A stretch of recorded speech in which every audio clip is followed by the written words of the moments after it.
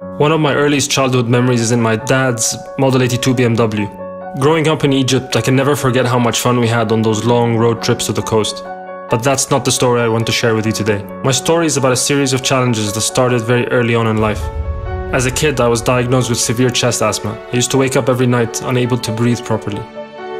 Despite popular advice, I decided to take part in a race, an 800-meter race, and I finished 7th out of 8, which was very hard for me to take.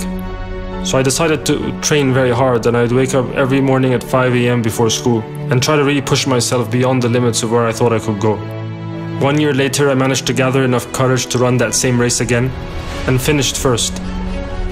A few years later, I discovered the mountains, and my life was never the same again.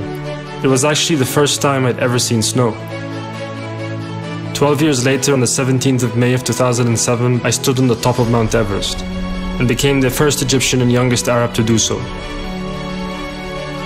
I see things differently now. It's no longer just about the mountain or being first. I know now that I have a responsibility to tell the story, to inspire people, especially youth. And in order to do that, I need to continue to share the story, and I need to continue to push my own limits. This is why, after Everest, I climbed the highest mountain on every continent, the 7 summits, and is why next year I plan to go to outer space.